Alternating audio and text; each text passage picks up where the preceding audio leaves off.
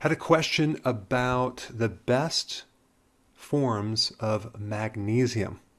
So I'm going to touch on that today. So we have magnesium citrate, which is very common. It's pretty good. It absorbs easily. It's great for nocturnal leg cramps. So if you have cramps at night, use this. Good for constipation and can prevent headaches. Next one is magnesium glycinate.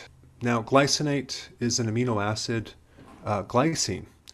So we have this combination of magnesium and glycine, which is a protein-bound mineral. So it does absorb readily, and the glycine adds some additional calming factors. So it's kind of an anti-anxiety.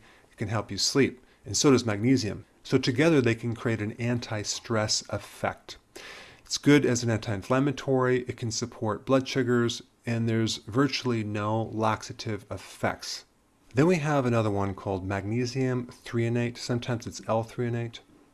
This is best for your brain. It improves cognitive function, prevents the loss of synapses in animal studies, but it's very expensive.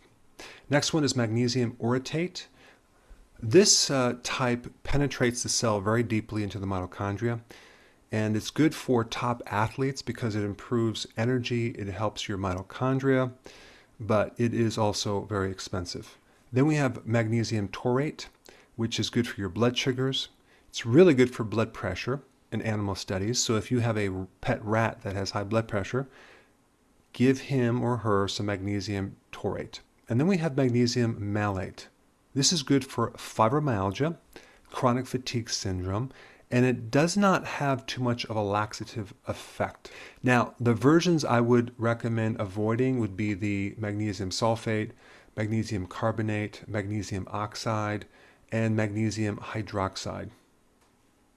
Last point I want to bring up in this very short video is that when you take magnesium, vitamin D and B6 help absorb magnesium. All right, thanks for watching. Hey, before you go, if you're benefiting from any of my content, I would love to hear about your success story. Please share it in the link down below.